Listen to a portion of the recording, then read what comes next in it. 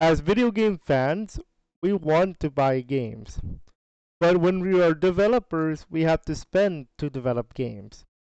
But what does a budget look like for an indie game developer? Today, we're going to be using sample numbers and simple numbers at the same time to demonstrate what could a budget be for a game developer in the indie game space. There's going to be a lot of math today, so watch out for this episode because we're going to be diving into numbers.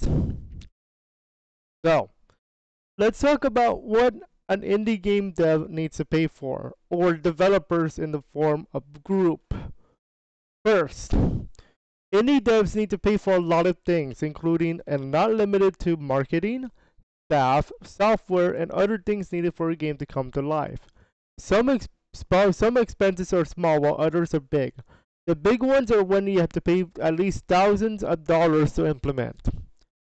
So let's do our sample budget. And today we're going to assume that we're going to be making an indie adventure game, and our role is to be the budget spender. So for the sake of simplicity, we're going to be using sample small numbers, but we're going to be doing it in a way that makes sense. Okay? So our starting budget for today, for this particular adventure game, is going to be $10,000. However, we decided to make a Kickstarter. And 500 days later, our Kickstarter was successful, and we made over 200,000, my plus or minus fees.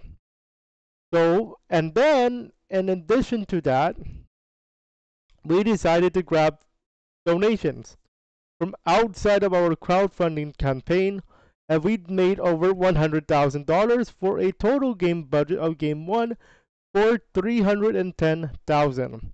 This number 310,000 is going to be important in a moment. Now we're going to spend some money. So I'm going to give out some sample numbers for today. So we need story writers, programmers, concept artists, level designers, graphics testers. So the numbers in parentheses mean how many people are in that department. For example, how many level designers are in the level design department. And we have 5 people in our little sample studio. So our staff is 2, 4, 5, 10, 5, 10, 20, 5, 10, 20, 30, 32, 34 people. At least for this section. Okay, so 34 people. That's not bad. So I decided, you know what? My story writers, each person deserves $10,000 for our sample market. Sample studios multiplied by 2 is $20,000. Programmers. We have a senior programmer and we have a junior programmer. But I'm going to pay them equally to make sure that nobody gets upset. And to make this math simple. 2 times 5,000 is going to be 10,000. We have 5 concept artists, so that's concept art in terms of like what you want to put into the engine, like you draw first and then you put it into the engine. We have 5 concept artists, including 1 senior concept artist, but we have 5 people multiplied by 2,000, and that's $10,000. We have some level designers. We have 5 level designers. One of them is a senior, but we have 5 of them multiplied by 1,000, and that's 5,000. Because the 1,000 is how much I'm going to pay them equally. Okay, now keep in mind, in an actual real life indie developer company, these numbers are not equal. Again, I'm using these numbers as a little simple yet interesting experiment. We have some graphics. We have 2 senior graphic designers, we have 1 junior, and we have everybody else is an entry level. We have 10 of them, so multiply by 1,000, so that's $10,000. And finally, we have some game testers. We have decided for our little studio, we decided let's just say my room, for example, is our testing studio. We have 10 computers. I will observe each one to see which one what needs to be developed more. We have 10 testers. 1 of them is a senior, 2 of them are juniors, and everybody else is entry level. I give them $500 each, so 5 times 10 is, in this case, 5,000. So the total for this section of the budget, if we add everything in this section, so that's 30,000, 40, 45, 55, 60,000. So we're looking at $60,000 already for section 1, which is the essentials. Okay, keep this number. We're going to add this to our total expenses in a moment. Software and licensing. So when it comes to software and licensing, ladies and gentlemen, we're talking about the software used like Unity, Unreal Engine, all that good stuff. We are not going to be including RPG Maker, however, because most of the time when you think of RPG Maker, it's RPG games, and we're not going to consider that for our little adventure game. So for that reason, no RPG Maker. And because normally Unity and Unreal Engine are free, assuming that you don't get the student license and you just do this for fun, no profit, it's free.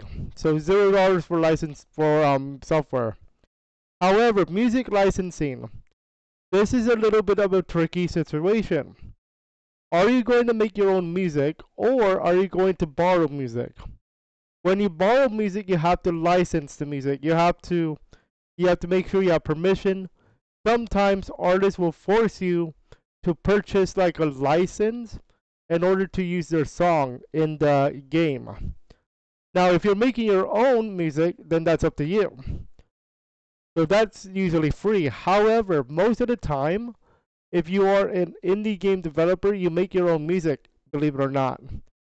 So, but let's just say for one song, I'm just going to use this as an example, that you like a song by Green Day or some band, okay? Doesn't matter what band. For this sample, we're going to say we're going to borrow a song from Green Day, and we're going to say the licensing is $1,000. Keep in mind, this is just a sample number, and this is for the sake of simplicity. Assets via marketplace. So software like Unity, Unreal Engine, all that, like UEFN for the Fortnite, allow you to purchase assets. So assets, we're talking about like buildings. We're talking about like customized art. We're talking about customized this and that. So assets are usually $20 each, but remember, you're talking about an X amount of assets because you do not know how much you're going to spend on assets yet. But for this sample, we're going to for the high-end assets to make our game look professional. So we're going to say $5,000 for assets via marketplace. So our total for this section is $6,000. Because we're going to assume the software is not going to be free. So right now we're spending $66,000 from our $310,000 budget. Marketing and launching. Now this one is going to be a little bit more interesting, because depending on how you're going to budget this section, this is the one that's going to be a little bit more enticing. Marketing, we're talking about Facebook, advertisements, billboards, all that good stuff. Most of the time, if you want to do that material, you have to spend big bucks. You have to spend the big bucks in order to get on the billboard, like in Los Angeles or in New York. And in New York particularly, there's this digital billboard in Times Square. You know how you watch the New Year's Rockin' Eve with Ryan Seacrest? You see that in the background, there's this billboard that's digital. And you have to pay the big bucks if you want to be on the digital billboard. So for this particular section, the marketing is going to be $50,000. But that's a simple number. I will tell you, if you are doing AAA number, that's way more. The real number is way more than that. But for the sake of simplicity, 50,000. Platform fees. Okay. Platform fees is based on launching and other stuff. platform fees, you might have to pay a platform fee to get your game on the market, like the iOS store or the Android or the PlayStation store or the Xbox. I believe you have to pay at least 100, but for the sake of this experiment, 1,000.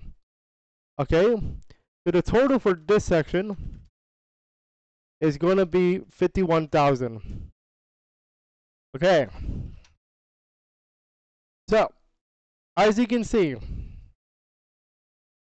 the majority of your budget, if you're an indie game developer, is in the essentials department and in the marketing department, because marketing is going to be an expensive journey, because you want to get your game out there in the public, especially in the indie game developer market. I will tell you, based on research, that indie game developers do not get as much attention as the AAA people, because a lot of AAA games are advertised on the billboard, like in LA or in New York. So that's what you gotta think about. How am I going to get my game on there, talk about it, and market it? That's why on Facebook in particular and Twitter, you see these advertisements on the Twitter looking at Nike shoes, Adidas. You have sometimes games like Raid Shadow Legends. The reason why they do that is to promote their game, and they pay the big bucks in order to do so. So now, let's look at our receipt for our little sample game. So in section 2.1, we talk about what we need for section 2.1, and that is the 60,000. 60,000. And for section 2, we said 6,000. For section 3, we said 51,000 because of marketing. Now, I would say 0, but because I would say 0, but for the platform fees, but I don't want to say 0, because even though I want an even number, the way that platform fees are, it's never free. So our receipt total, our receipt total is officially 66,000 plus. Excuse me. Is 107,000. Let me just make sure my math. So 612, 66 plus 51 is going to be 107. I believe. Let me just make sure of that. 107,000 for this sample now. But remember, this is just a sample size. I believe that's 66 plus 51. That's 1. Gonna do a little bit of quick math here. This is after all budgeting. So 60,000 plus 51 plus 6. 117,000. Okay? So our leftover budget for to start game 2 is going to be let's say 310 minus 117,000. 310 minus 117 is 193,000. So 193,000 is safely into the bank to start game 2. But let's talk about now that second stage, the revenue stage. And that is the number of the price of the game. And I'm going to pull a number from VG Insights. We're going to be using VG Insights for our next episode, so look out for that. But the average price of an indie game in this particular market is $5. So without discounts, the retail price is going to be $5 even. We're not going to include taxes though, for the sake of like simplicity. Let's just say that we're going to have a discount of 50% off. Okay, we're gonna have a discount launch week discount. Okay, and let's just say to start, our, our launch week discount is $250. Okay, so now we're going to generate our revenue. Okay, now to do this, we're going to imagine a number of units sold, which is how many sales you do, plus any donations that you receive during the sale. And that will be our total revenue for this particular game one. So let's just say that we sold 200,000 units. Okay. At $4, I mean at 5, let's just say that we decided that there will be no discount. At no discount, that will be equal to 200,000 multiplied by 5. That's $1 million, I believe. I believe that's $1 million. 2 times 5 is 10. Yeah, that's $1 million. Okay. Donations post launch. Let's just say that we got over 100,000 in donations. Our total revenue for this particular game is 1.1 million. Or not 1.1 million. Yeah, 1.1 million.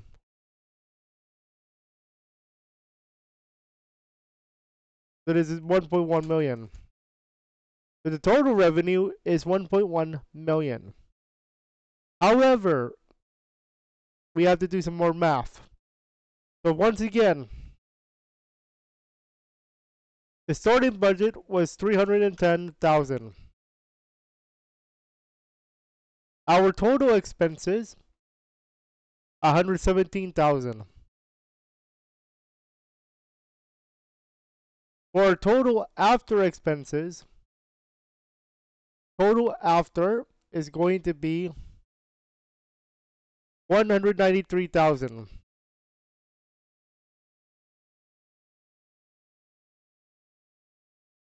Now we're going to add our revenue, which is the 1.1 million.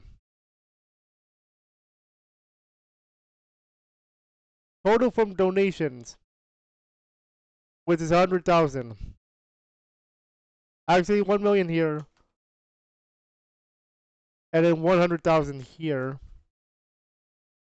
Okay, so the final total of our game with the sales is 1 million.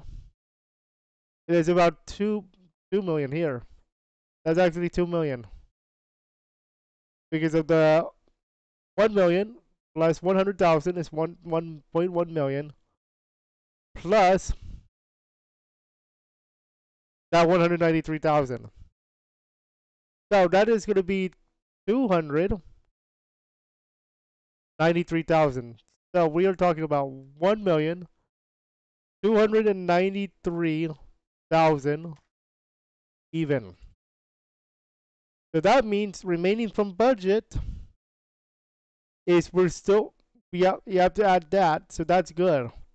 So your final total officially is 1.2 million 1,293,000 even. Did the game make or lose money?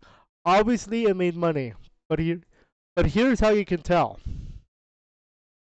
Yes, the game made a lot of money.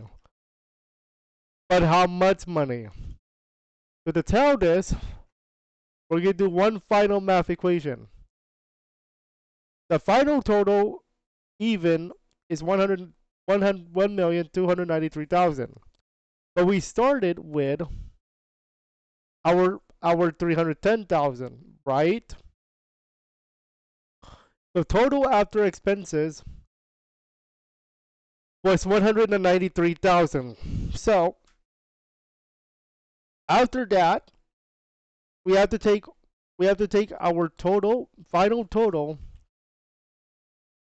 minus final total money minus total after expenses and compare to starting budget.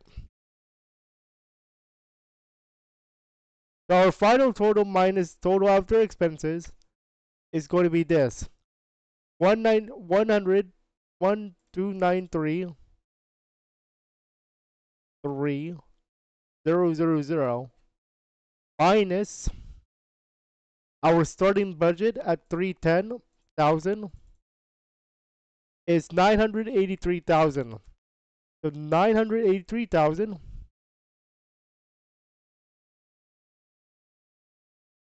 and we're going to verse that with our starting budget of 310,000. And therefore, because 983,000 is bigger than 310, therefore we made $983,000.